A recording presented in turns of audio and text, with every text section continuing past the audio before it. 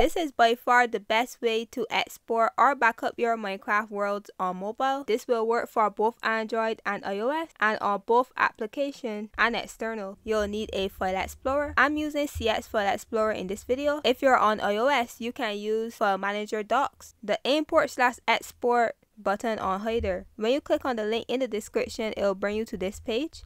Click skip to downloads, tap this link, and you want to select I'm not a robot. And once that's done, just click get downloads and the link again. Now it's time to go into the file explorer. The first thing you want to do is create a folder. So you can create it in the downloads or in the main storage. Tap the three lines or the three dots in the corner, tap new. Okay, so you can name it anything. This is where your Minecraft worlds will go. So once the folder is created, go back and into the downloads and look for the button on header. So tap on it and then tap Minecraft and look for the worlds that you want to backup or export. So I'm going to tap on edit and go down to the resources and in available. In owned, I'm going to look for the button on header. So I'm going to tap activate. So from here, just tap on play. You want to pause the game and go into the settings. Scroll down on this side and all the way to the bottom, you'll see export template. Now here's the best part. Tap on that. Remember that folder we created earlier? Look for the folder. And there it is, so tap it and click save.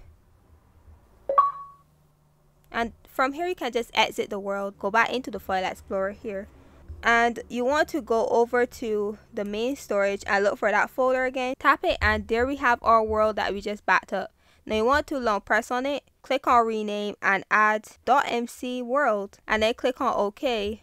This is our world backed up. Whenever you're ready, you can just tap on it and tap Minecraft. Just like that, world finished successfully. So if you make any new changes to your Minecraft world, you want to repeat this same process. From here on out, it's actually very simple. The same folder will always be open, so you don't have to keep looking for it all the time. After exporting your Minecraft world, I highly recommend changing your file location to external. Just in case the add-on doesn't work in the future, you can still access your Minecraft worlds using the other way that I'm about to show you. If you found the video helpful so far, like the video and share it with anyone who you think may find this really helpful. This second way is for external only.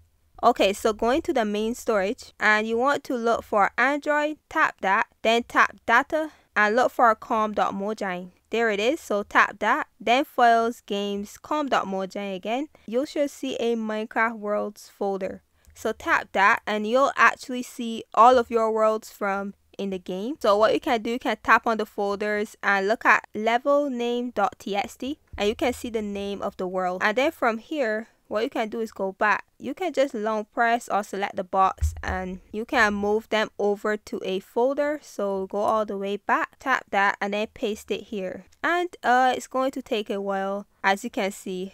How big was that world? That's taking a while. Now once you're ready to import these back into the game, what you would do is tap on it, select all of the files, click more and compress them.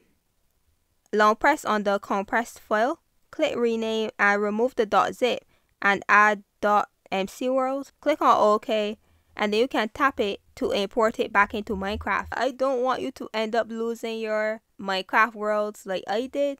I lose a lot of my worlds to application. I'll see you guys in the next video. Bye everyone.